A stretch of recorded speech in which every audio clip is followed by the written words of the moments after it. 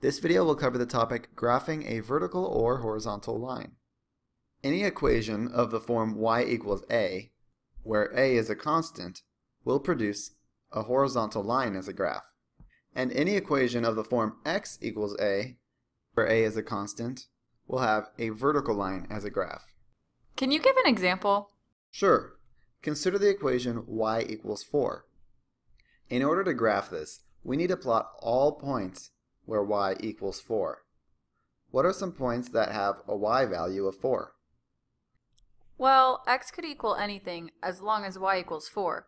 So some points on this line would be 0, 4, 2, 4, and negative 3, 4. Right. Those are just 3 points.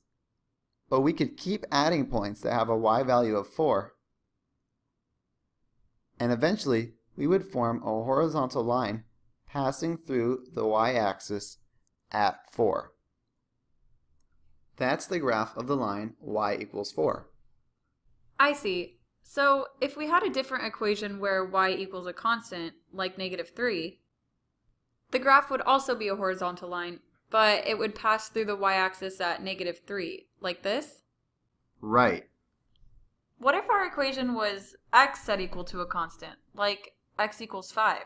Well, let's plot a few points that satisfy the equation x equals 5 and see what happens. Okay, for this equation, we can choose any points with an x value of 5. So for example, 5, 0, 5, 6, and 5, negative 4. Right, and just like before, if we kept plotting points that satisfy the equation x equals 5, we would eventually form a line. However, this line would be vertical instead of horizontal, passing through the x-axis at 5. So the graph of any equation where x equals a constant will be a vertical line passing through the x-axis at that constant value. Exactly.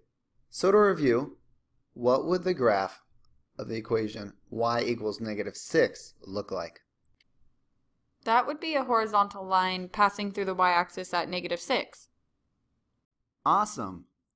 And what would the graph of x equals 2 look like?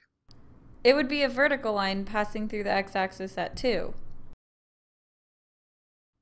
Great. So if we have an equation where y equals a constant, like y equals 4, it will have a horizontal line as a graph. And if we have an equation where x equals a constant, like x equals 5, it will have a vertical line as a graph. Sounds like you understand graphing vertical and horizontal lines.